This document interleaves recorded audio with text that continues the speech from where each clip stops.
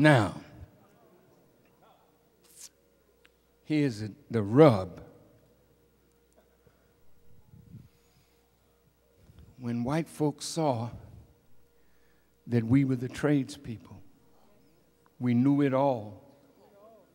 A Jewish man by the name of Samuel Gompers started the American Federation of Labor. And that union was founded not to give you a job, but to keep you from working. Then they opened the floodgates of immigrants from Europe. And the tradespeople from Europe began coming in, pushing you further and further out. So that today,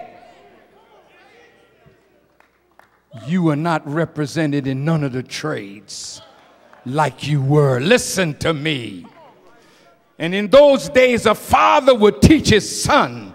But today, you grow up knowing nothing about carpentry, nothing about bricklaying, nothing about building. Hiram, you've been hit in the head by a master thief. You are the builder. You are the people of the builders of civilization. But many of the Jews were Shriners. George Washington was a Shriner. Many of your early presidents were Masonic people, Shriners. I know you joined the lodge. You might as well come this way.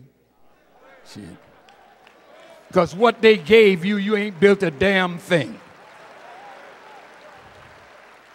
I hate to talk like this. But hell, if I don't, who will? You don't know no black man that's bold enough to say this. Even if you think it, you won't say it. But I know God. And it is He whom I fear.